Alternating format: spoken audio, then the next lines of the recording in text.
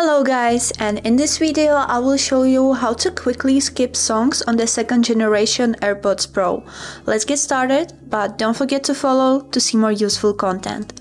So firstly, you need to make sure that your earbuds are connected to your phone and they are in your ears. So let's take a close look on the right earbud. In the leg of the earbud you can see a little part, which is the controller. The controllers on both earbuds are the same. You can control the same functions on both earbuds, right or left. So, to skip a song, you would need to click lightly on this controller 2 times, and to put on the previous one 3 times.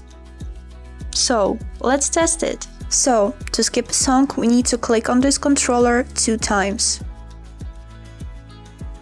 Now, to put on the previous one, we need to triple click on this controller. As you can see, the controllers work pretty well. Our test was successful.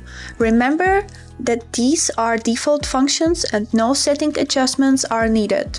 Just use the sensors for control. That was all for today. I hope you liked this video and thank you for watching.